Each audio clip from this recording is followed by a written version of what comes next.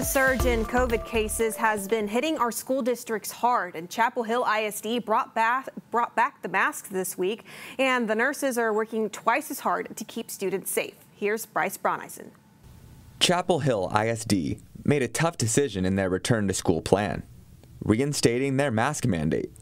So what took on the temporary mask mandate is that our decision makers looked at the data that we had.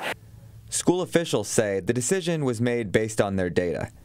They're returning to the same tactics they used at the start of the school year, when cases were nearly as high. For school nurses, it means extra work. Our nurses work tirelessly every single day to keep our school safe. At Chapel Hill High School, COVID testing is a daily occurrence, and nurses have been keeping busy.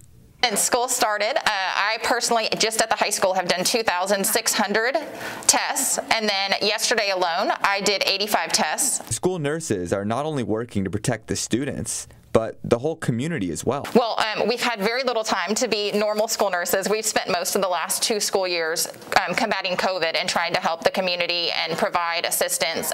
With all these extra tasks, the passion and desire to help the Chapel Hill staff and students has not wavered. I love my job. It is my passion and my pleasure, and I'm grateful that we offer this at our school because it helps our community, because I know tests are at a low right now and it's hard to get.